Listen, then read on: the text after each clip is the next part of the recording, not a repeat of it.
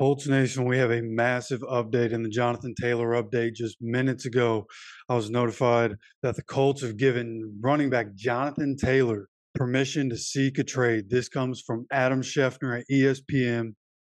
And this is what we've been hearing. So it's not so much of a change from what we've been hearing, but it's notable that they have given him permission to seek a trade. And now we wait. Now we wait to see what happens, right? Jonathan Taylor probably not going to be on this team. I think that means Kenyon Drake probably going to be on this team, so that's pretty cool. So now, what should we get for Jonathan Taylor? I want to know your opinion. What do you think we should get in return for Jonathan Taylor? Who do you think is going to go trade for Jonathan Taylor? Do you think anybody will?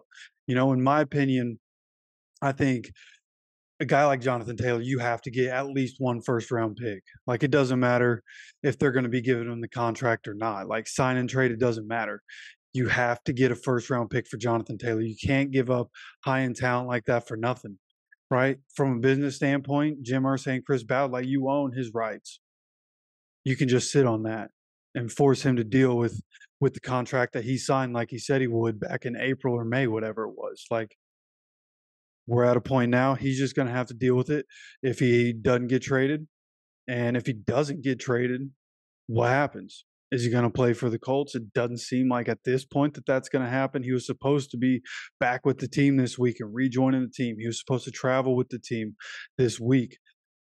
I assume none of that's going to happen. I assume we're not going to see Jonathan Taylor playing for the Colts again, which is unfortunate, but that's the lay of the land. Like, the teams that win the Super Bowl don't have 15, $16 million running backs. They just don't.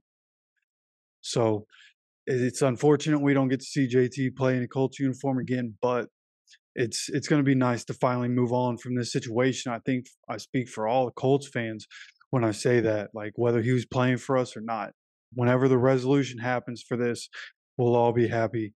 And honestly, I'm happy either way it goes. If JT's playing for us, that's great. If he's not, whatever, dude, go. Like, if you don't want to be here, leave. That's the way I feel about it. And again, I think we should get at least one first rounder. If you're going to get a first rounder, maybe you get a third or a fourth in there.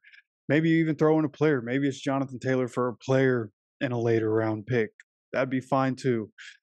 Whatever it is, whatever you have in mind, you let me know down in the comments section. And if whenever anything happens more with this situation, I'll try to keep you guys updated as quickly as I possibly can. So with that said, take care of yourself, take care of each other, and go Colts.